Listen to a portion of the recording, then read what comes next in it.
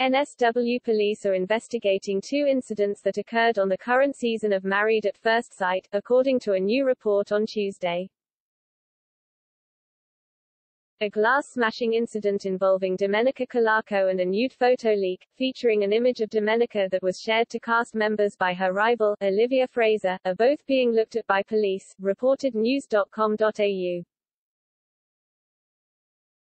NSW Police told the publication that one complaint was lodged on February 24 in relation to the glass smashing which occurred in Bargo, NSW in November 2021, and aired on the show earlier this month. A second complaint was made on March 19 to Inner West Police, regarding the alleged distribution of an image without consent at the end of 2021. A NSW Police spokesperson said the investigations are currently ongoing. An additional report claims the entire cast has been interviewed in relation to the incidents. Daily Mail Australia has reached out to Channel 9 for comment.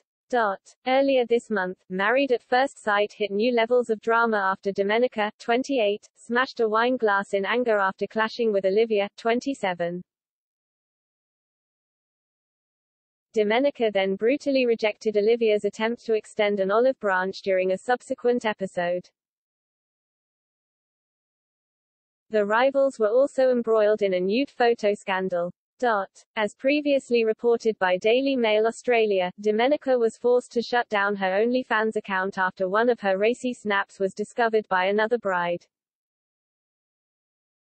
The makeup artist was apparently seeing red after MAFS producers ordered her to close her profile on the adults-only subscription website. It was reportedly Domenica's arch-rival Olivia who first discovered the raunchy page and alerted her co-stars. Domenica was seeing red, a production insider revealed. She was embarrassed and let down that none of the other brides told her they'd seen the photo. But at the same time, Domenica made no effort to try and hide her account.